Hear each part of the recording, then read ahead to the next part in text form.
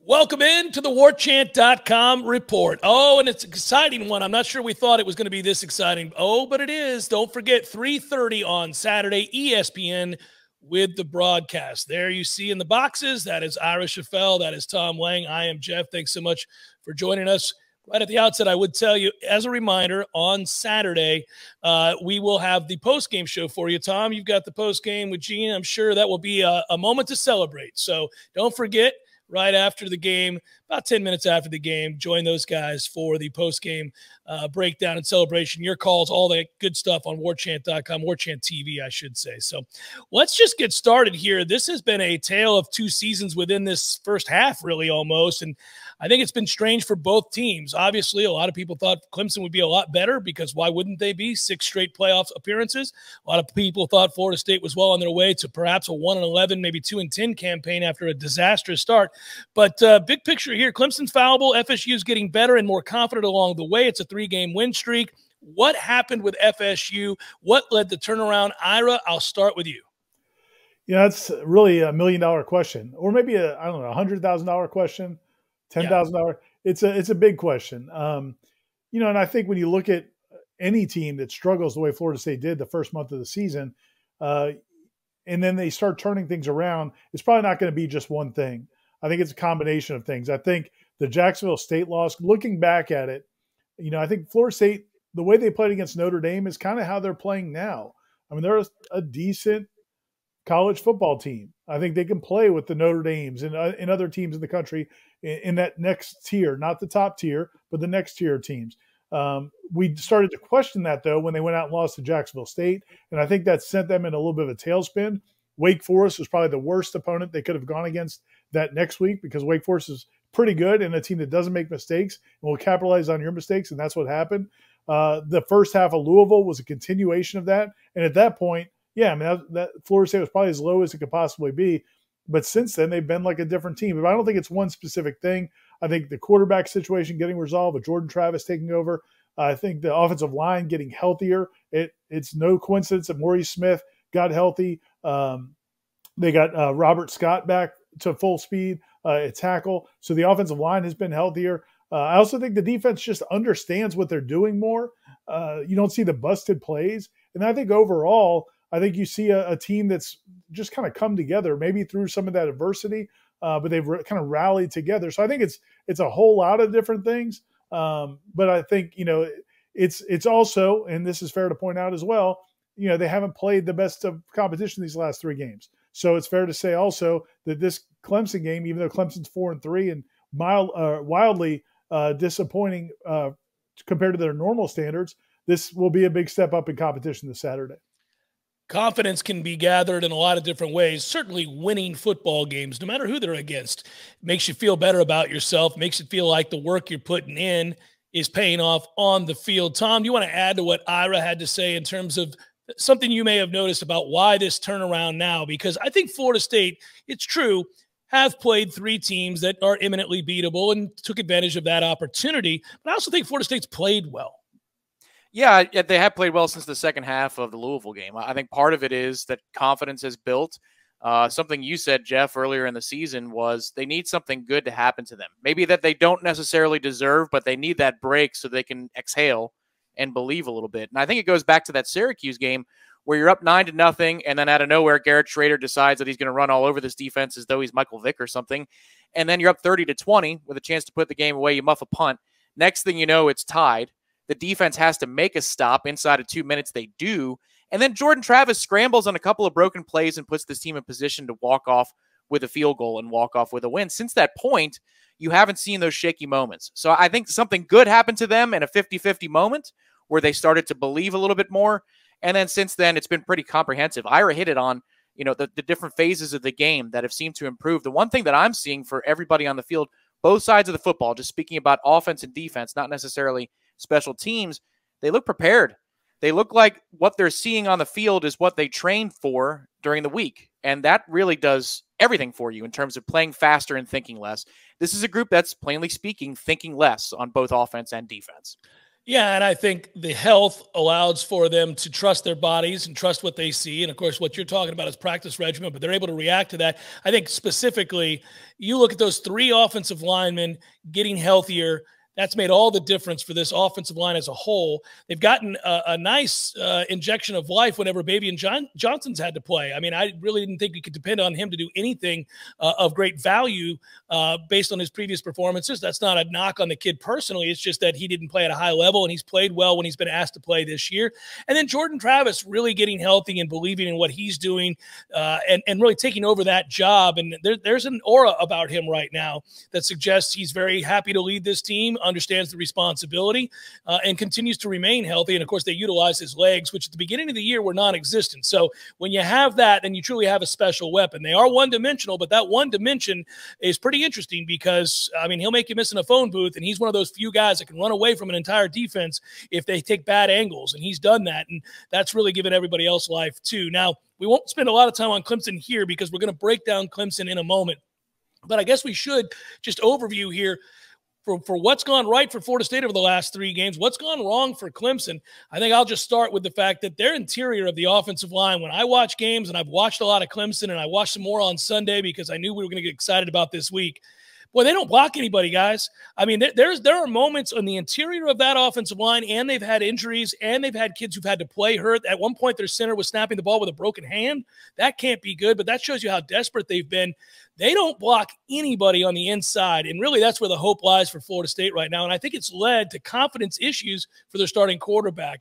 Tom, I'll let you start with this one. What do you see from Clemson real quick, overview-wise? Yeah, again, it's the polar opposite of Florida State right now, which is just, again, I'm getting used to that. It's a little bit weird to say and express, but you see a group in Clemson that if there's a play to be made, they don't always have the confidence to go finish that play and make it. I'm seeing drops in wide open situations from the receivers, all world players like a Justin Ross dropping the ball in a situation where you got to have it. I'm seeing DJ press in the pocket. His internal clock is completely sped up.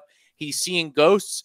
Not all the time, because a lot of the time there is legitimately pressure coming right at him from the interior, but a lot of second guessing on that offense. The defense is fairly tightened up for Clemson. You know, I don't know that it's championship level from 2 and 3 years ago, but it's certainly plenty good enough to have gotten them to the places that people were expecting Clemson to go in the preseason. It's mostly with the offense, but what that does is it creates an atmosphere of people pressing. And if you want evidence for the coaching staff pressing, just look at Tyson Pumakan being put into the game against Pitt last week for a drive. They go down the field, and then DJ's put back into the game in the 4th quarter. Clemson's got confidence issues. They got issues in the trenches. And also, they've got a burgeoning quarterback controversy on their hands, because what happens if DJ and that offense goes out 3 and out 2 of their first 3 possessions, and even that other possession is something where you have to punt? You're going to have boo birds in the stands in Clemson. So there's a lot of unrest. And for a Florida State fan who's been used to seeing that on the sidelines and in the stands here in Tallahassee, that's kind of nice to see on the other side for once. We can diagnose it pretty quickly around these parts. Yeah, I'm not sure. We may not see DJ to start this game. As you mentioned, Tom, they did bench him in the last game out. He went back into the game. But, you know, Dabo is pretty more open about their quarterback struggles when he spoke to the media on Sunday than he has been in the past. He's kind of defended DJ and their quarterback play. He's not doing that anymore. So I think that door may be open to them making a change, which may not be a good thing for Florida State. I think, you know, to the point Jeff was making about that interior offensive line, you know, pressure, you can get pressure a bunch of different ways. You can bring defensive ends, you can bring blitzes, but if you get pressure up the middle, man, that can affect a quarterback in a way that, and I think that's what we're seeing with DJ. I mean, he does not want to step up in the pocket. He doesn't want to run the football. He just looks tentative about everything he does. And so, and then that affects their play calling, because now they get into 2nd and 7 or 3rd and 8, or certainly any kind of long distance situation. They're not going to throw the ball. They're not going to ask him to make a tough throw unless it's, you know, just throw a deep ball down the sideline. They're not going to ask him to make any of those tough throws, and that limits what they can do offensively. And there's a lot of criticism right now of their offensive coordinator, Tony Elliott, but I just think his hands are tied. They don't have a great running back like Travis Etienne. They don't have good quarterback play, and their offense is banged up. So, you know, Florida State's defense, you know, there's questions about whether or not they're as good as they've looked these last few weeks. They're going to get an opportunity to go up against a Clemson offense. It's the worst Clemson offense we've seen in, I mean, probably over a decade.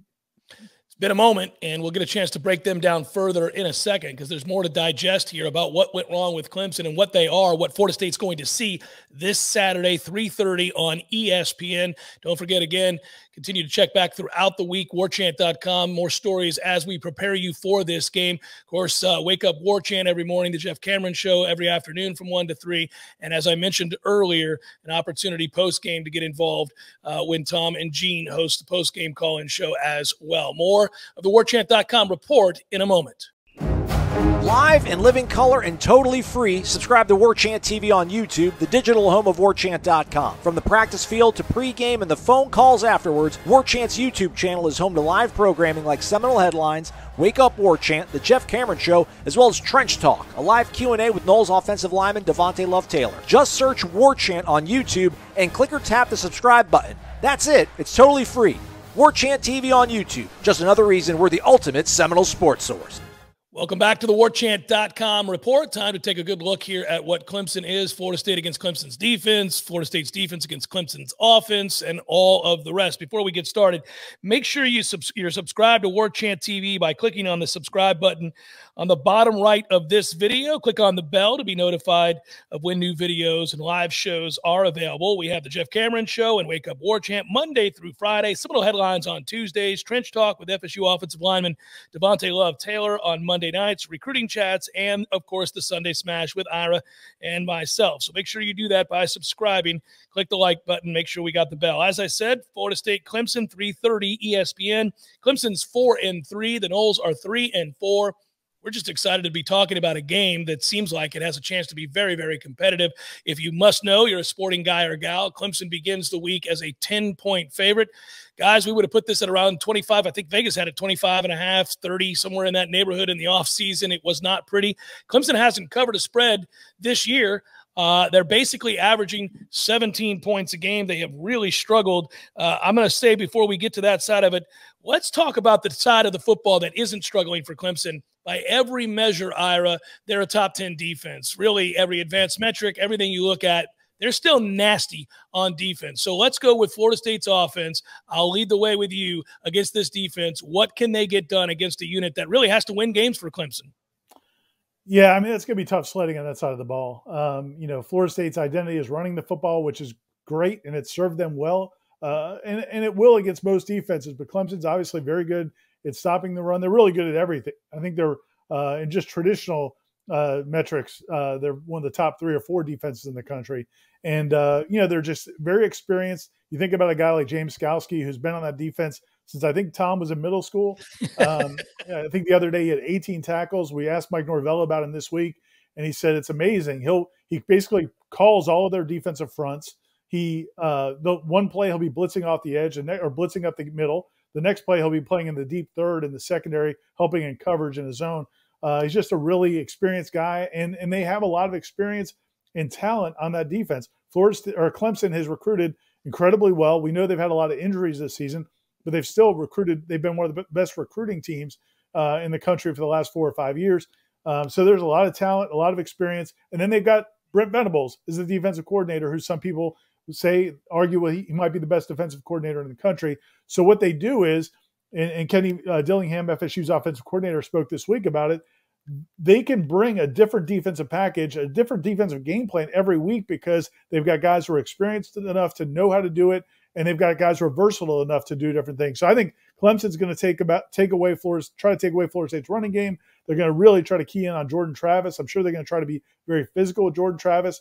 But the key to me, and I'm sure the key to Mike Norvell and Kenny Dillingham, is FSU's going to have to hit some big plays. If you look at Pitt scored 2 offensive touchdowns in that game when they beat them the other night. They were both on pretty longer, 25 to 35-yard pass plays. Florida State's going to have to hit some big plays in the passing game and perhaps in the running game, maybe in the zone read, or, get outside, make some play, make somebody miss in space, and try to break a long play, because putting together long drives like they've been doing these last few games is probably not going to be on the table.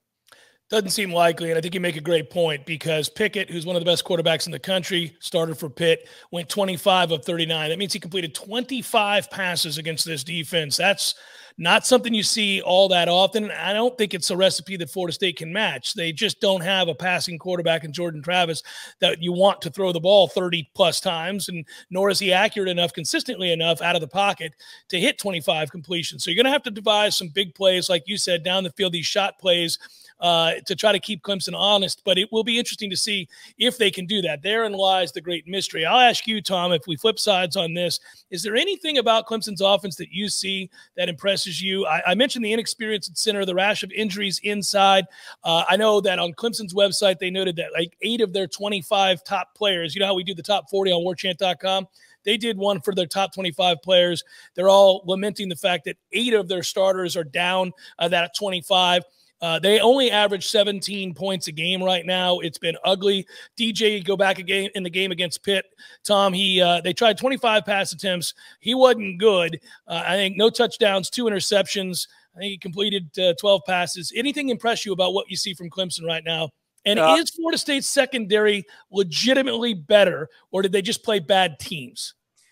There's a lot to unpack there. You know, if you just go by the numbers, Clemson doesn't impress you in any way. When you can't hit 20 points and clear the 20-point margin in regulation against this ACC, which I don't think anybody is revising their stance on the relative talent of the ACC against the rest of Power 5 this season, it's not good.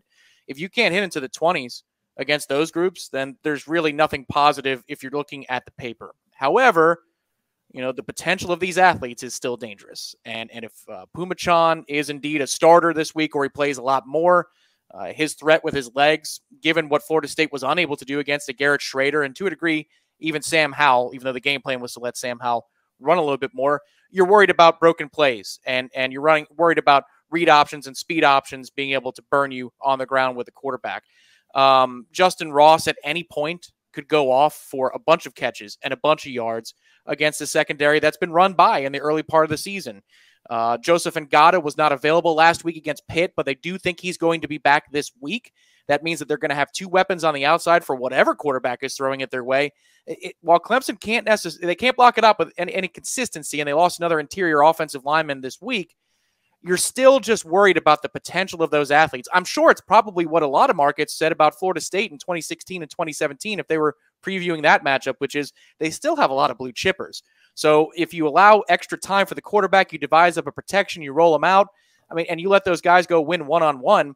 And Ngata had 100 yards against Georgia's defense to open up the season. They didn't score an offensive touchdown, but he showed out. If you look at the touchdown catch he made against Syracuse, getting his foot down, that's an unbelievably acrobatic and athletic play. So the potential is there for Clemson. And then to answer the question about the Florida State secondary, I think it's a little bit of both. The competition got worse. Garrett Schrader can't complete a forward pass beyond 5 yards down the field, but Sam Howell sure can.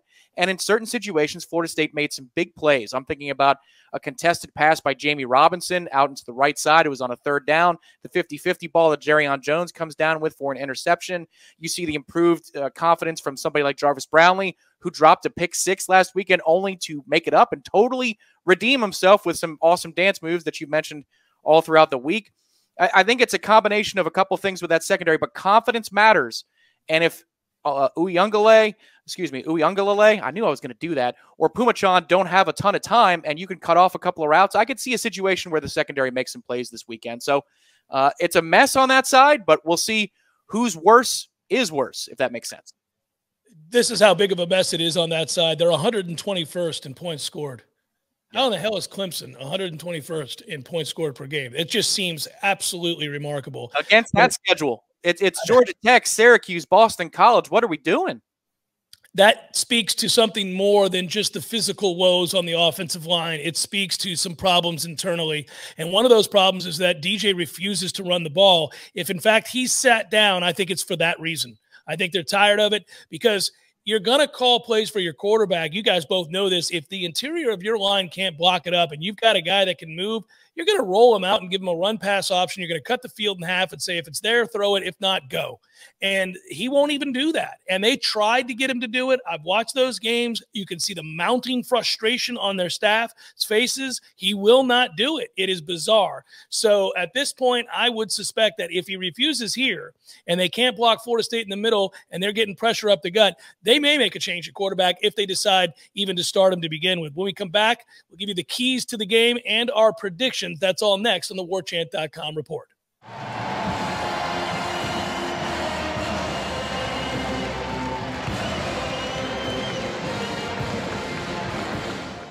Welcome back to the Warchant.com report. In a moment, we'll get to the keys to the game. Let's take a look first at what the rest of the staff here at Warchant.com predicted for this game. Man, if you look at these two teams and you forget about the names and you just watch what happened on the field the last couple games, you'd say Florida State has the better team, and they may have the better team. But, boy, history's a bitch. You know, I just can't get past the fact that Florida State is 0-7 against its three big rivals the past few years. And it's not just they've lost those games. They've lost in horribly convincing fashion. The margin of victory is 42-14 in those 7 losses. And this may be the best chance they have to win one of those. Clemson's offense is horrific.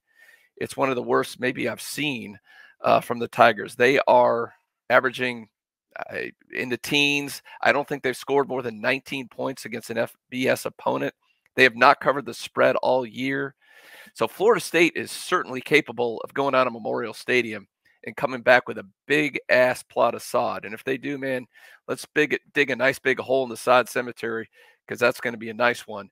But can I pick the upset? No, I can't do it yet. I just my head is beaten down with all those bad losses to rivals. I do think, little spoiler here, I think Florida State's going to beat a rival this year. I'm just not going to pick this game. But Florida State's going to keep it close. Clemson's not going to cover. Once again, I'm picking Clemson 20, Florida State 13. They're going to hang in there. I wouldn't be surprised if they pull the upset, but I can't make that pick just yet. So hang in there. Should be a fun Saturday, Memorial Stadium. That's my pick. Hopefully I'm wrong. We'll see next week. I'm going to say it's going to be a tough game. It's Clemson, right? And I do think Florida State has a chance to win this game. I think your defensive line is better than their offensive line. And I think your offense will give them some issues with the Panda Express backfield with or Sean Gone, whatever you want to call him, with Jordan Travis as the quarterback. I just think that's a tough ask because that's a tough place to play. They have not lost there in 31 games. You have not traditionally played well on the road, and I think win or lose, if you're in a game in the fourth quarter with Clemson, even this Clemson team, that is a positive step. I just think maybe the environment and that Clemson defense that doesn't give up a lot of points to anyone is going to be a little too tough at the end of the day. So I'm going with Clemson 27, Florida State 20. Peace. Hope I'm wrong. Peace. And I'm going with the Noles. I'm going with Florida State to beat Clemson this Saturday, 24-20. And if you look at this game, these are two teams moving in the opposite direction right now with the month of October that Florida State has had. I think Florida State's got a much better shot at controlling this game offensively than Clemson's going to have. And I've got Florida State in a lot of streaks on Saturday. They're 0-5 in their last 5 against Clemson, going back to 2015. Clemson has of course, won 31 straight home games going back to 2016. And don't forget, Florida State is 1-8 in Death Valley going back to 2001. So Florida State, all those streaks are going down this Saturday, and Florida State is going to come on top against Clemson, 24-20. So this is kind of difficult. If you take all your emotion out of this and you just watch the last 3-4 weeks, you pick Florida State, no problem. But for me, emotion gets involved because I'm not a data analytics guy. I still don't think Jordan Travis is a great quarterback. I just don't. But he's better than Clemson's quarterback, DJ Uiagalelei. I could say it. Florida State, the way they're running the ball right now in practice, whether it's outside the tackles, between the tackles, shotgun handoffs, toss sweeps. I mean, good luck trying to defend him for 60 minutes. It's impossible. I can't stand it. I don't like it. I think it's gimmicky. But when it's your guy, you embrace it. So let's embrace it. Florida State 27, Clemson 24. We'll get to our predictions in just a moment, but first let's circle back to these keys to the game, guys. I really believe for Florida State over the coming weeks, the keys are going to be pretty simple and straightforward, and I think it's true of this game just like it will be true of some of the other games. Make teams earn it. You're seeing ACC teams really struggle. Teams that don't have Pickett at quarterback, for example, have really had a hard time sustaining drives and putting together 10, 12, 13-play drives. Florida State gave up so many busts early in the season that they just made life so easy on their opponents. Lately, one thing they've done is done a real good job of cutting down on all of those mistakes. The communication has been so much better.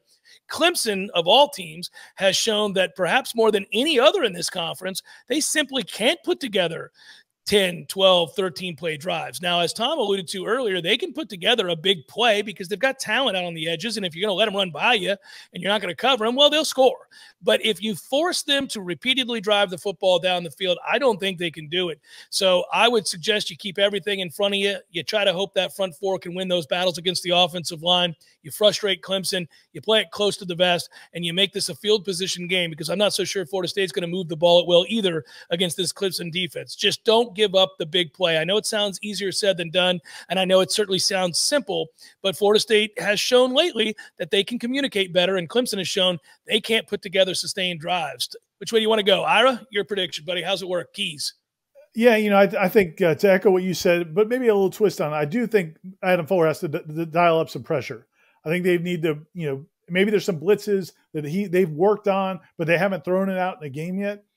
Give DJ something to see that he hasn't seen yet, because we know he's teetering. If he's the guy that he's been teetering with his confidence as it is, I don't think you don't want to be too passive to where he could find some comfort level if that exists for him this season. Offensively, though, to me, the biggest thing is just keep doing what you're doing. They have to continue to protect the football, which they've done a great job of, and not have penalties. If they can do that and stay in front of the chains, give themselves a chance. Kenny Dillingham has talked at length about how different their drives are if they get into 2nd and 7 or even 2nd and 8 or 2nd and 9 as opposed to 2nd and 15. It changes everything for them. So they just got to stay away from those negative plays and the turnovers. And then, if you could just hit 1 or 2 of those big plays, I believe they will scheme up a couple shots. Just hit 1 or 2 of them, and I think that gives you a really good chance to win this football game. Tommy, where are you going with this? Yeah, I think to Ira's last point, it's almost like facing a team like Georgia Tech back in the day, where if you're going to run it so much, there's going to be something at some point open over the top, at least in a one-on-one situation, because look at the ratio against UMass. It's 45-15 run to pass. When they could have worked on stuff, they still decided that this is going to be the identity moving forward. We're going to run the ball a hell of a lot more than we're going to throw the ball. So if you get those chances, hit on them. One of the keys on defense has to be for the interior to show up and remind Clemson's interior of their offensive line that it's been a long season and it's going to be another long day. Because if you can do that, then I think it gets kind of fun for the secondary. If you see little plays out to the flat, quick throws, you might be able to cheat on some of those. Get greedy. I'm not talking about another pick six necessarily, but you might be able to jump some routes because you trust the front four in front of you to win their battles. So the clock is moving faster. We see this a lot, Jeff, with our pro team. If you're bringing a lot of pressures and there's a double move, don't worry about that second move. You're going to get home in time to complete and jump the route on the first part of whatever play they're designing. So I think that's the key for the interior of the defensive line to establish what they're doing and what has been happening to Clemson, remind them in the past weeks. And the other part I'd say on special teams, because if this game is going to be as close as the rest of Clemson's games, you can't lose the hidden yardage battle like Florida State lost even to UMass to a degree. On kickoffs, there you go. Fair catch, take the ball at the 25-yard line, and if you're kicking the ball, try and kick it through the end zone. You don't want cheap yardage to be given Clemson's way to get that crowd going. Don't give them an excuse. You were talking about on defense, keep the plays in front of you. On special teams, don't let anything cheap happen to put you behind the chains or field position leverage, and don't allow them free field position leverage. So it's the moment of truth, boys. Have we talked ourselves into a Florida State win prediction? Or do we think that is a bridge too far as they go on the road and take on a team that hasn't lost in 31 straight home games or whatever it is? I'll start with you, Ira. Let's go, big man. Who do you got? Wah, wah, wah. I want to do it, man. But a long time ago in a previous life, when I was managing editor of VegasInsider.com, some of the great handicappers we had would remind me frequently to not bet against streaks. And I can't do it, man. Clemson has won 31 straight games at home. They've beaten Florida State 5 straight times. I think if all things were equal, if these two teams didn't have names on their, in this history, I think I'd pick Florida State possibly. But because it's on the road and because of all those streaks, I'm going to take Clemson 20-17. Yeah, that's playing to the defensive-minded result that a lot of people expect to see. Tom, are you calling for the upset here? I thought you were in the beginning of the show when you said that the post-game show is going to be a celebratory one. So I was wondering. It's a tease. It's a tease for the show. Yeah. Well, then I'll give you the opportunity. Do you want to do it first? You want to be the first one to call it? Yeah, I'll go ahead and go first. And I'm sorry to be a sourpuss as well, but I'll join Ira. Yeah, there it is. You know, I actually have it 23-14 Clemson. I think it's going to be tough sledding for Florida State. I said earlier this week that I think Florida State's got to find a way to complete somewhere in the neighborhood of 13 to 18 passes against this Clemson defense to loosen them up. I think you got to throw it a little over 20 times. I just don't really believe Florida State's equipped to do that and have a lot of success. Now, my hope is that I'm wrong and that they do what Ira says and they lean into it and they run the ball and they play field position. But that puts a lot of stress on this defense to not give up anything. And I just think that it's probably going to be too much to ask. I'll take Clemson to win the game 23-14. But it is winnable. It is winnable. And 100%. I never thought I would say that. It is winnable for Florida State. They need some good things happen to them, like I said all along.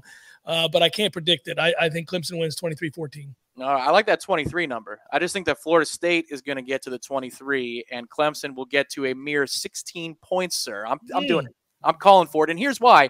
I think there are legitimate reasons here beyond the fact that, you know, Clemson is struggling. If you look at the COVID-19 stuff that they've been going through in previous weeks, Joseph Ngata should be back for them at receiver, but Kobe Pace is out, and he's by far their best runner. They got Will Shipley, who we'll see what he can do. He's a good player, but Kobe Pace is the guy that would have scared me on the scout. When we were doing the outline and we received it earlier today, I thought, all right, I'm going to talk about, I don't have to talk about Kobe Pace. What is this? And they've got more injuries to the interior of the offensive line. You've got a burgeoning quarterback question. Those don't magically go away during a game. They continue. Every time you fail on a drive, you can feel that little atmosphere in the stands where the fans are almost turning against the home team. You've got Dabo making silly comments. I mean, all of those boxes that you're looking to check, Clemson's making noise for all the wrong reasons. Meanwhile, Florida State had a bye week in UMass, so they've been preparing for this game for a long time. It's just, and obviously Clemson is coming off of a tough road loss at Pitt, who's a good team this year. You're looking for freshness factor. You're looking for continuity and confidence. Florida State checks all those boxes. Clemson doesn't. So I think FSU pulls out the win. I hope you're right. There's certainly no harm in calling for it. 23-16 is Tom's prediction. Me and Ira were the two sour pusses, as I say. But I know this. We will all celebrate if, in fact, that upset happens in a way that we did not anticipate. The fact that we even believe it's possible is a sign of real progress. So don't forget to check out all the latest stuff on warchant.com. As always, we'll get you all set for the game and, of course, the post game afterwards as well. And then join Ira and myself on the Sunday Smash. We'll react to this game as well Sunday evening at 7 o'clock. In fact, we look forward to it. Our thanks to Aslan. For Tom and for Ira, I'm Jeff. Thanks to all of you. Go Noles, and we'll talk to you next time on the warchant.com report.